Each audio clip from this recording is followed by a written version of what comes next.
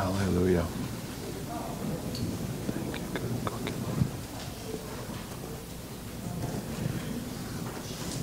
Romans 8, picking it up at verse 9. You, however, are controlled not by the sinful nature, but by the Spirit, if the Spirit of God lives in you. And if anyone does not have the Spirit of Christ, he does not belong to Christ. But if Christ is in you, your body is dead because of sin, yet your spirit is alive because of righteousness. And if the Spirit of him who raised Jesus from the dead is living in you, he who raised Christ from the dead will also give life to, or quicken, your mortal bodies through his Spirit who lives in you. Father God, thank you so much for your word. Thank you so much for a Savior in Jesus. Thank you so much for your love and Lord, your relentless commitment to us. Thank you so much for the Holy Spirit. Thank you for his ministry in us, for we cannot do your will, Father, without his power and his presence and his touch in our life. Father God, as we now come to glorify and hear you through your holy word, we bend our knee to Jesus Christ, our Lord and our Savior, and we open our hearts to the promptings, the leadings, and the teaching of the Holy Spirit. I pray that I will just speak this word in integrity according to what you want, Father. It won't be me, and it won't be just from my emotions, Lord, that I'll regard and I will handle the word of God correctly in the name of Jesus. Lord, the message is important. This truth is important. And so open our eyes and open our hearts to it in Jesus' name. Hallelujah. Amen. Turn around and say, we need to let the quickener quicken. Would you please? Hallelujah.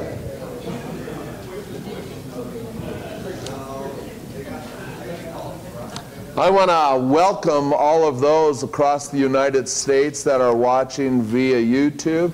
Indeed, I want to also welcome all those around the world that is watching this service on YouTube as well. I want you to know we love you, we've been praying for you, and we believe the Lord Jesus Christ is going to touch you through this word. Amen.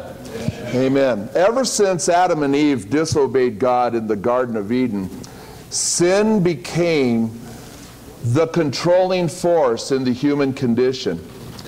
And with sin, see, every part of the human condition, not just the people, but everything they did, everything they thought, everything they were a part of, sin became the dominating, controlling force. And with it came death in all of its forms. Now, this didn't surprise God. God has always had the plan. For the redemption that came by Christ's sacrifice and his resurrection made the way for God to resolve all our sin issues and to conquer every form of death. Can you say, praise the Lord? Praise the Lord. Now, the Holy Bible reveals that there's many ways that death has affected our lives. A lot of times when you and I think about death, what we think about is just natural death or physical death. We will die. Outside the rapture, you and I are going to die. And that's all a part of the fall. That's a consequence of the fall. Now, some of us think a little bit further, and we also think about spiritual death. We understand the Word of God that said because of sin that came through Adam and Eve, every person that was born thereafter, they were born with a dead spirit. As for you, you were dead, the Bible says, in your transgressions and your sins. Our spirit was dead at the very beginning, disconnected with God. And that's why we must be born again. Amen? Now, there's another kind of death that the Bible talks about. It's the kind of death you never want to experience. It's called eternal death. or the second death. You don't want to be a part of that. That's death in hell. Amen? Amen. Don't want to be there. Don't want to go there. Hell is real. Hell is hot. Hell is forever. That's what you need to know about hell. Amen. Yeah. But then there's also a fourth kind of death that the Bible talks about. It talks about the law of death, or the principle of death, and you and I grapple with that law or that principle in our bodies and in our lives every day.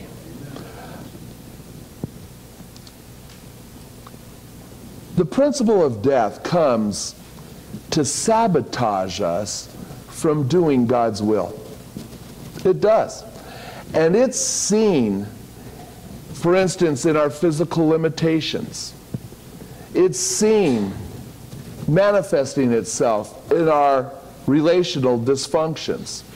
It's seen manifesting itself in our emotional baggage, or our misplaced priorities, or our distorted obligations, or our ongoing lack, or our inabilities, or contrary desires, on and on and on and on.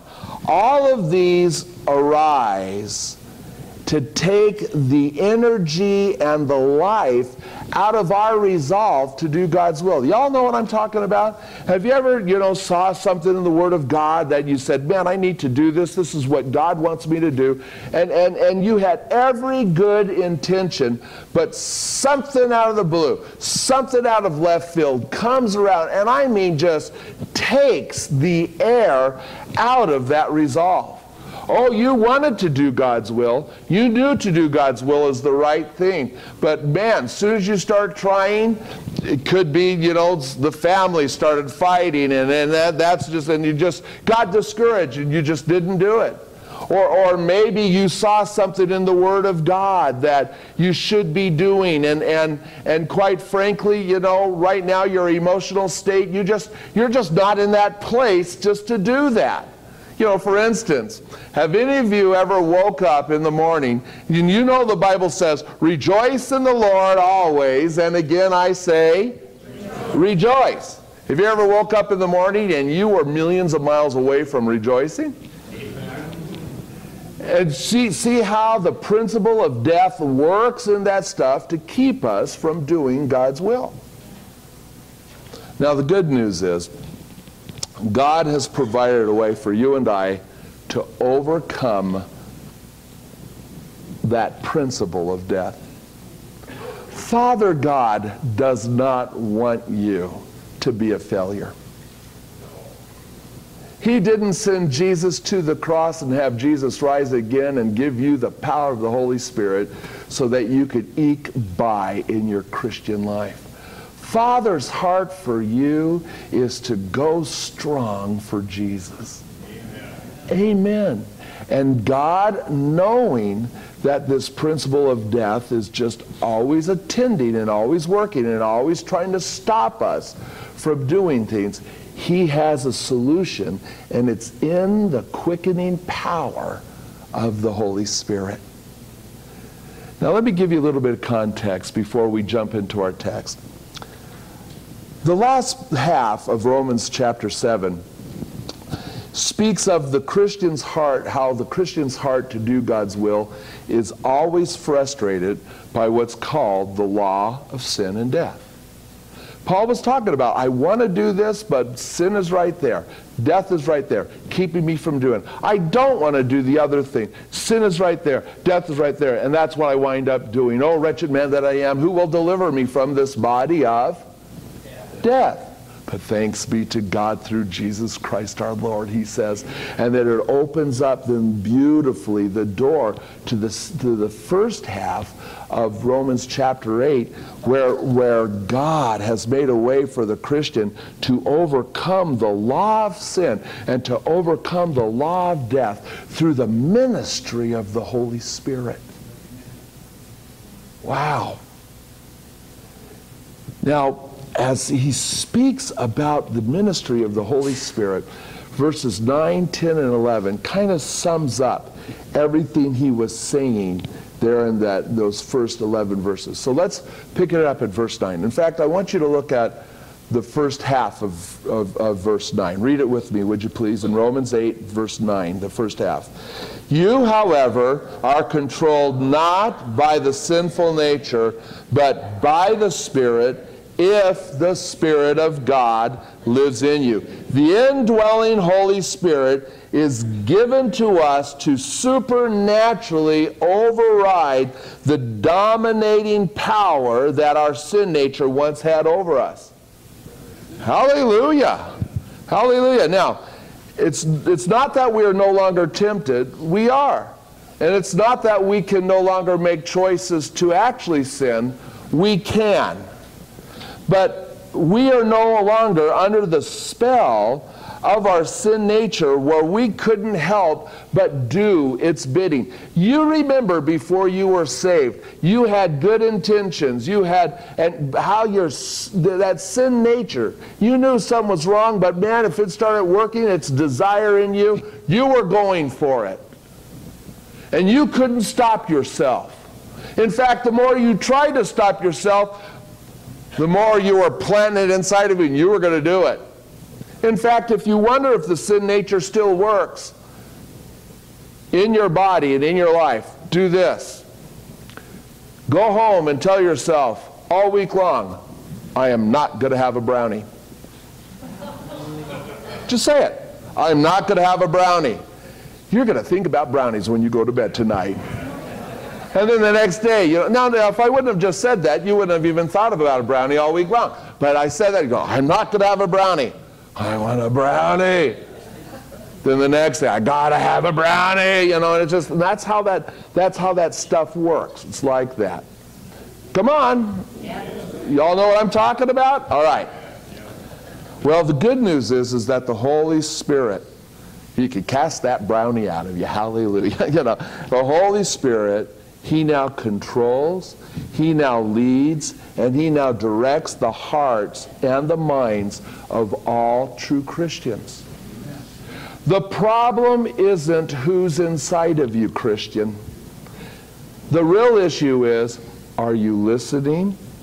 Are you yielding? Are you obeying? Amen. Now the second part of verse 9, it goes on, and read it with me. And if anyone does not have the Spirit of Christ, he does not belong to Christ. The Holy Spirit is called the Spirit of Christ because He's the conduit for Jesus to be in us and to relate to us personally. Our Lord Jesus Christ physically right now is reigning in heaven. He will come back again. But His personality, His mind, His heart, His Spirit just comes through the person and the presence of the Holy Spirit in your life. So now you can know Jesus, you could relate to Jesus. The Bible says you and I have the mind of Christ. Isn't it interesting that when the Bible speaks of us having the mind of Christ, it speaks of us having the Spirit of Christ living in us? Hallelujah. You know Jesus personally because the Holy Spirit is the conduit to the person and the presence and the work of Jesus in your life right now. Jesus isn't something that's just a concept. Jesus isn't just something who lived 2,000 years ago and you believe the history. Jesus is alive and His presence lives inside of you by the impact and the ministry of the Holy Spirit. Amen. Yes. Now, if you do not have the presence of the Holy Spirit ministering the person of Jesus in you, it just simply means that you don't belong to Christ. You see, the Holy Spirit indwells all believers, no matter what stage or what condition their life is in. The Holy Spirit doesn't indwell in me more because I'm a pastor and you less because maybe you're away from God. It doesn't work that way. The Holy Spirit fully indwells in us. The issue, the difference may be, I'm giving more of myself to the Holy Spirit, right? There's more of me to give than you've got. Well, that's a different story. But you see how that works? You could be a new Christian. You could be a weak Christian. You could be a struggling Christian. I want you to start thanking God because you have everything you need dwelling inside of you. You have everything you need to make it. You have everything you need to do the will of God. You have everything you need to please God. You have everything you need by the person of the Holy Spirit. Hallelujah. Hallelujah. And so then he goes into this 10th verse, and it's kind of confusing to some of us. Read it with me. But if Christ is in you, your body is dead because of sin, yet your spirit is alive because of righteousness. Now, the life of Christ abiding in us through the Holy Spirit makes our once dead and disconnected spirit alive again and connected to Father God by Him. Amen? And because we believe in Jesus, the Bible says, His righteousness, His accomplishments, His holiness, who He is before the God, His pleasure before God Almighty is now imputed on us because we're trusting Him. But the Bible says, but our body is still dead because of sin. And we're going, wait a minute, I thought Jesus Christ conquered sin, paid for sin on the cross. Be sure to know He did. I thought Jesus conquered death in His resurrection. Be sure to know He did. But understand the process of redemption. Now, when you've come to the Lord, you were marked as His, and everything is marked for redemption. Amen? Amen. But you began, your spirit immediately, the moment you asked Jesus into your life, you repented of your sin, and you put your faith in Him as Lord and Savior. Immediately, your dead spirit is redeemed and alive. And as we continue to walk with Him, our mind, will, and emotions, our souls, is in this process of redemption. Amen. It's being renewed day by day. Amen? Amen. But our body, though marked with Him, the Holy Spirit is here, we belong to Jesus, this body belongs to Him, it will not realize its full redemption until we're resurrected. And then that which was sown in dishonor will be raised, hallelujah, in glory. Until then, the principle or the law of sin continues to work in it, and the body itself, though we love Jesus and though we are a spirit that has a soul contained by a physical body, the body in and of itself does not have any spiritual resources of itself to feel God, to hear God, to connect with God. We need help. Amen. That's why that law of sin, that principle of death, can work its way in us and sabotage us for doing the will of God. Any of you ever was doing something the Lord had called you to do and you got sick and just kind of just shipwrecked it all? Yeah, it happens. It happens. What's God's solution? Well, you know what God's solution is. It's the quickening power of the Holy Spirit. My spirit doesn't need to be quickened. My soul is being renewed by the Word of God day by day and His presence.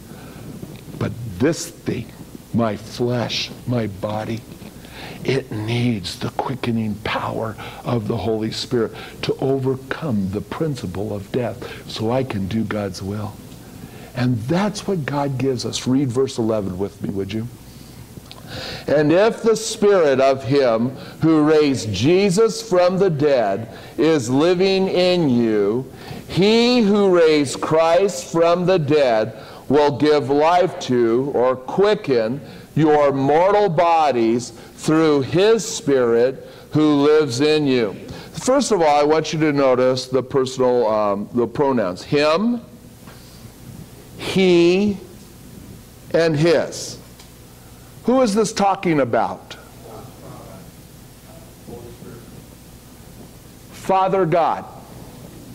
Okay, let's read this again, and where you see he, him, or his, we'll say Father God and see if that fits. Okay? And if the Spirit of Father God, who raised Jesus from the dead, is living in you, Father God, who raised Christ from the dead, will give life to, or quicken, your mortal bodies through Father God's Spirit who lives in you. It works. See that? It works. It's Father God. Now, God's answer for our mortal bodies plagued by the principle of death is the Holy Spirit who quickens them with supernatural life to override the effects of death. Yes, you can do the will of God. Amen. Oh, yes, you can. By the power, the quickening power of the Holy Spirit. Hallelujah. Hallelujah. Now, you notice that this quickening power is likened to Father God raising Jesus from the dead. This is important because it shows us two very important ways that the Holy Spirit helps you and quickens you in your life. Just as when Jesus' physical body was laid in the tomb and had no physical life of its own to draw from, right?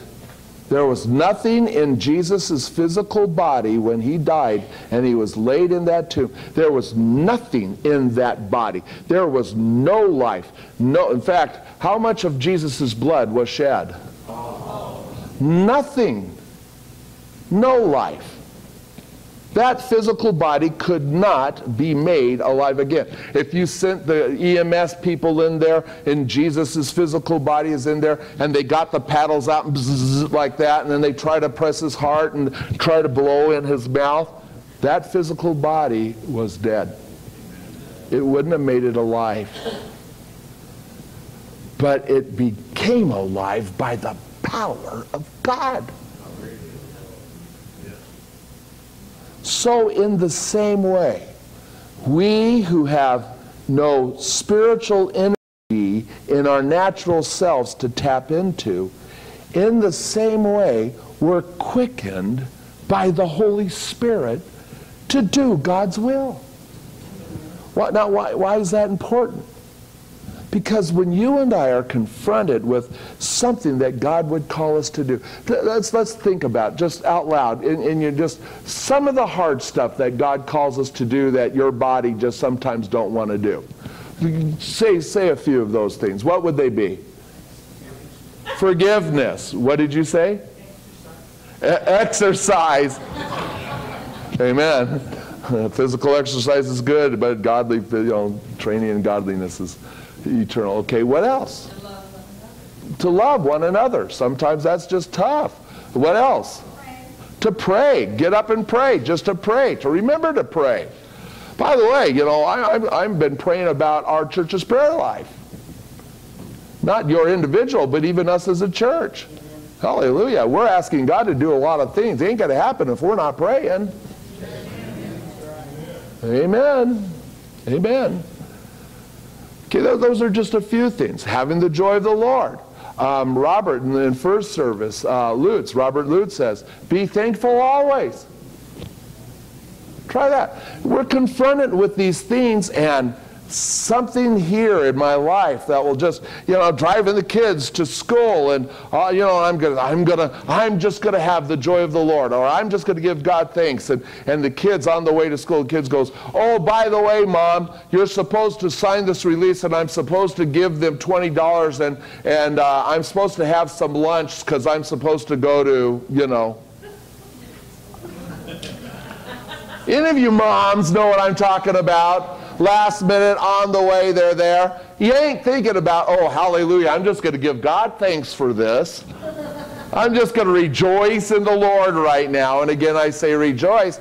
That principle of death will work in that situation and will zap your resolve to live the way God calls you to live. So that's when you need to say, you know what, I don't have it in me right now. I just want to just drop my kids off and leave them there, and I don't care where.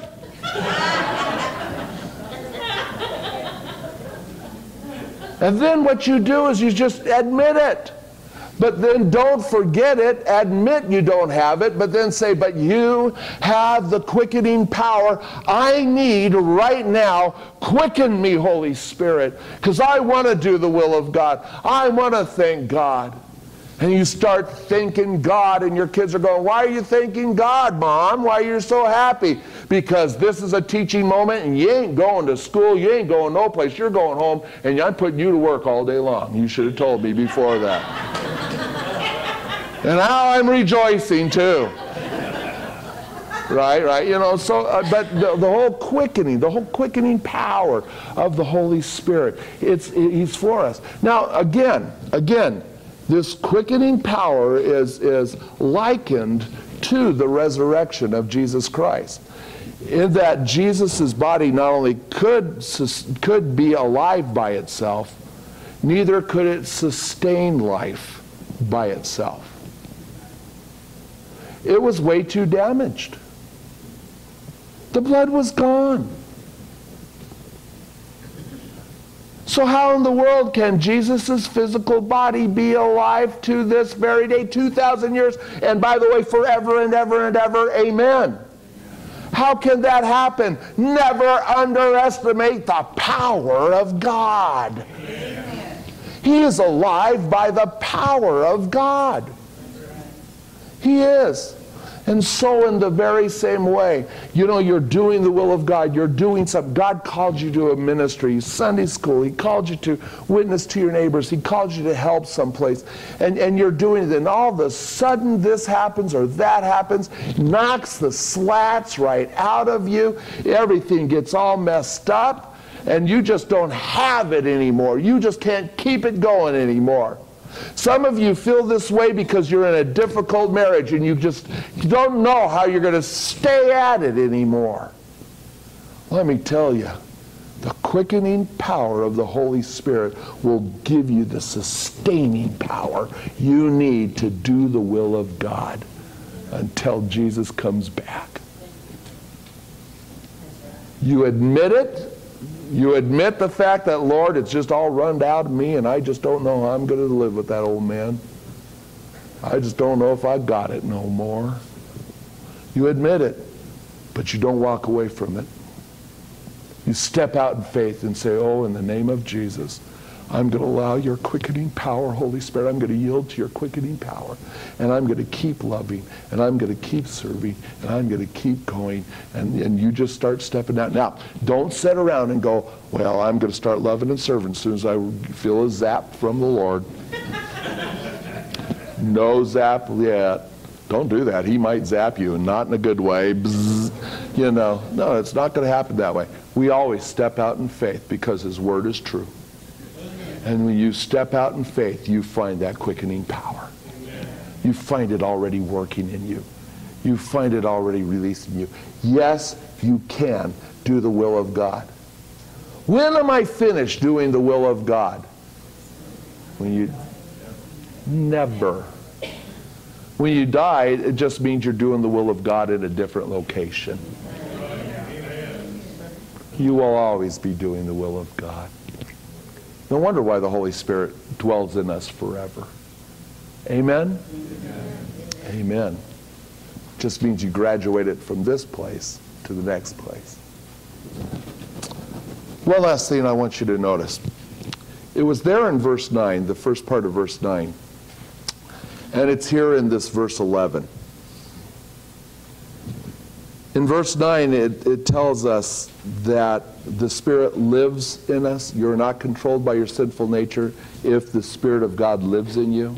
And then do you notice here there's the quickening power of the Holy Spirit, of God through the Holy Spirit as He lives in you. How many of you know there's a difference between loitering in a place and living in a place?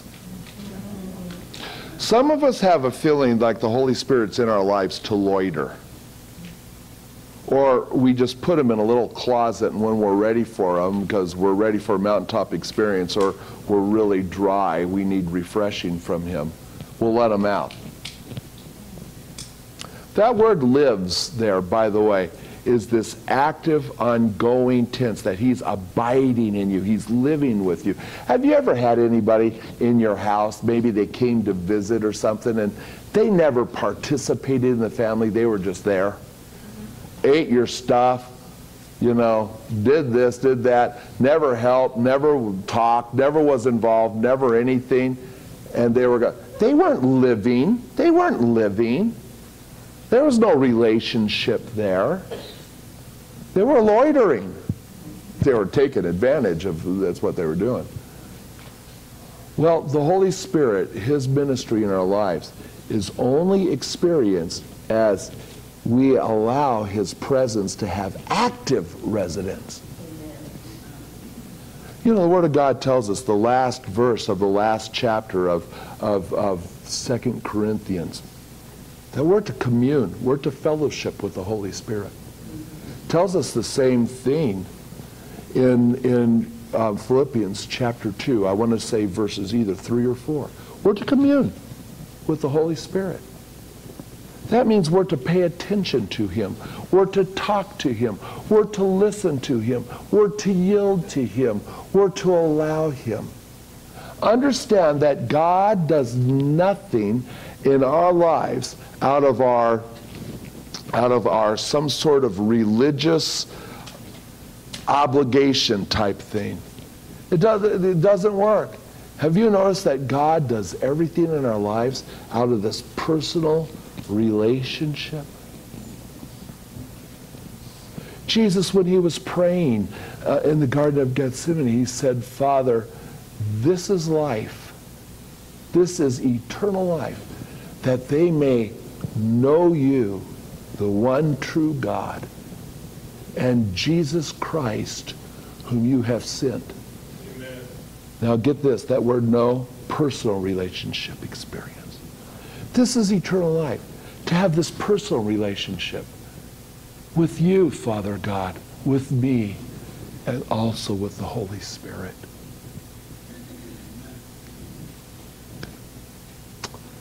Doing the will of God is not an issue of can I. God already answered that for you. Yes, you can. Doing the will of God, the real issue is, will I? Can I is already dealt with. Any obstacle, anything that you would think the devil would throw in front of you, it's taken care of. You can. Oh, yes, you can. Amen. Amen. But the real problem is will I? Will I? Will I bow my knee to the Word of God? Will I open my heart to the leading and prompting of the Holy Spirit? Will I trust God in this nowhere job of mine? I'm not saying mine is, but I'm just saying, in this nowhere job of mine who don't appreciate me, no more advances, I can't hardly make it, I don't even know how I'm going to retire, and God is not doing anything to change that. You know, I don't know. You know, I just don't know if I could do the will of God. Oh, yes, you can. It's not a matter of if. It's a matter of will you. That's correct. Will you surrender to his purposes for you on that job? I just don't know if I can exist anymore and do the will of God in this loveless marriage. Oh, no, you could do the will of God. That's not the issue. The issue is, will you do God's will? Will you love? Will you serve? Will you continue on? I want to tell him I will. And then I want to fellowship with him and let his quickening power work his marvelous work in me. Amen. Over and over and over again till I get to heaven. And then, hallelujah, he'll keep working with me, but I won't need his quickening power in my mortal body anymore. Hallelujah. Maybe until that last quickening. There's going to be one more quickening power after you die. And that's when Jesus comes back. And he'll say, get up! And you'll go, rise up laughing. Wake up singing. Enter in praising God. Hallelujah. Amen. Let's bow our hearts before him, shall we? A lot of kingdom business done today, and this is so important. If you have not received Jesus Christ as your Lord and Savior,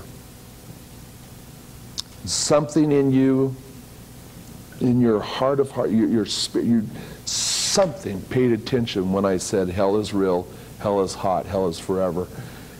And you realize you're a sinner and you're on your way to hell. But God doesn't want you. He loves you. He doesn't want you to go there. He loves you.